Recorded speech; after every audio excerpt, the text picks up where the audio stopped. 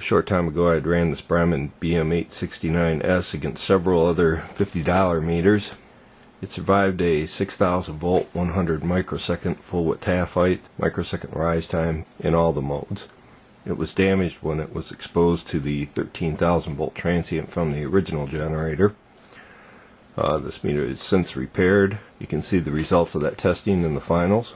I had previously tested an 87V on this transient generator to see if this was robust as a Fluke 101, and unfortunately that meter was damaged. So you had a lot of people commenting about how the 87V wasn't damaged, how it was hit with the 13,000 volt transient, which it is true, but it also had never been tested to anything below 13,000 volts. As I continued to increase the power of the output, I had to redesign and reconstruct this generator, and I thought if I ever reran these tests, we would build a better generator that we could actually program the output waveform. And this generator is the result of that effort, and it allows me to reproduce these tests with basically a push of a button.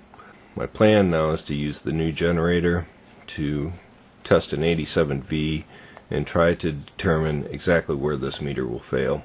When I ran the test on the Brymen, I started out at 1,000 volts, and then I increased the voltage by 500 volts, and I worked my way on up to 6,000 volts roughly, which is the limit of the new generator.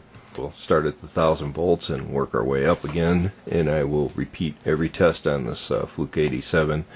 If it survives all the way to 6,000 volts, I won't do anything more with it, so I'll go ahead and get set up for the test, and we can go ahead and get started. Here we have the Fluke 87V with the new transient generator. You can see the current waveform. This is 1,000 volts per division. It's putting out roughly 1 kilovolt.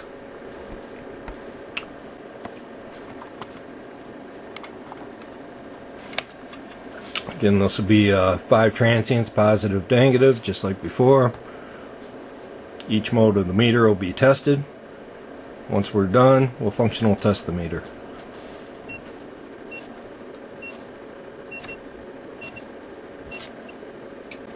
Again, we won't be testing the current inputs. See, the waveform's quite repeatable.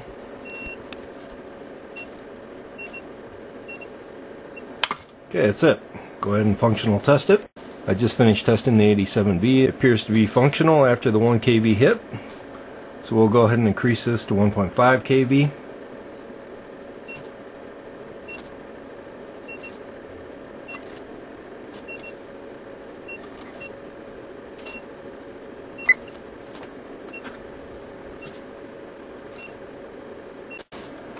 Okay, that's it for the 1.5K. We'll go ahead and functional test it.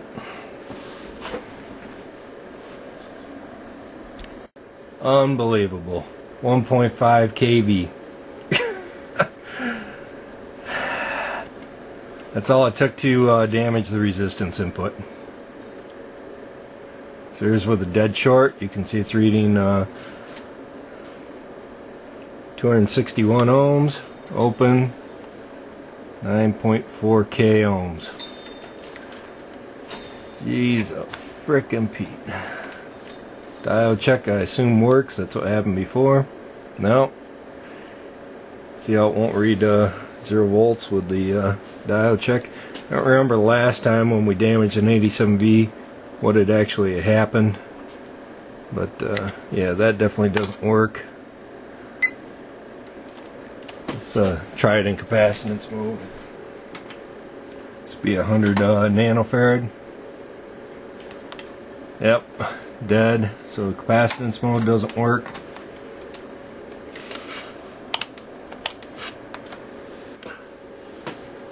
Okay, looking at it in the millivolt DC range here, it's now reading about 200 microvolts lower than what it did originally. So I suspect there's some damage in that mode as well. So millivolts, ohms, capacitance, and diode check are all damaged on this meter. DC volts and AC volts appear to be fine. Again, 1.5 kV, that was it. I don't know which mode it was in when it actually failed.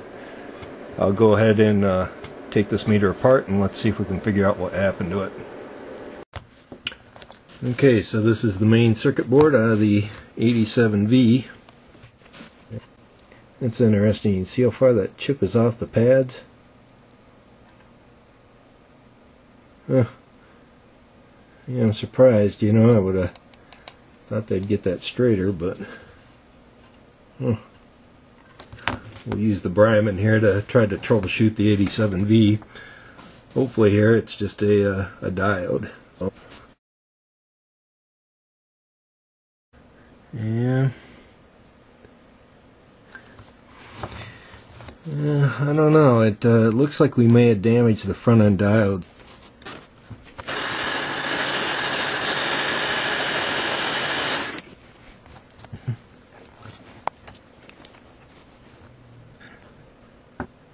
Yeah. Ooh.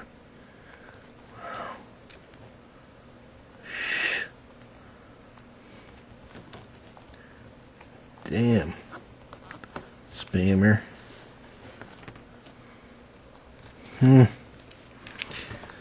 Okay. Just looking at these diodes here that I just pulled out. Definitely two of these are failed. We'll go ahead and change these out and see if the meter is functional. Okay, just finished installing 3 new diodes. We'll go ahead and reassemble this. Unfortunately, with this Fluke 87, you can see some of the shoddy parts that are in here. You can see the switch. This is just not the greatest setup at all. Anyway, you can't just turn this thing on, because the display, basically, you can see how that covers up everything. So I'll have to completely reassemble this thing before we can try this out. So the meter's back together, other than the case being installed. Go ahead and turn it on here.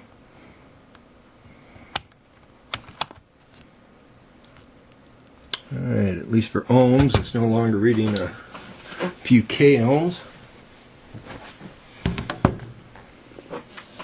Just go ahead and try some basic tests here.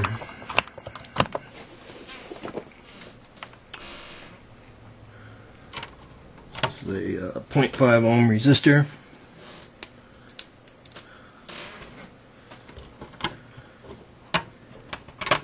Here's a 1 ohm,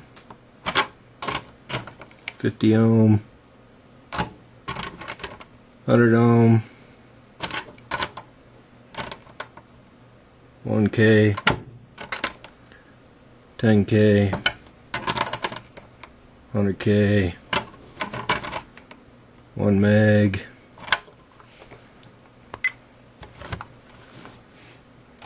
this be a 1 nanofarad, this be 100 nanofarad. Looks fine. Let's try diode check. Yep, looks good. Go ahead and check the millivolt range. So here we're supplying 1 millivolt. Looks good. So that's back to normal. Here we're at a volt. Looks good. 10 volts. Looks good. I'll just set the generator up for 10 volts AC.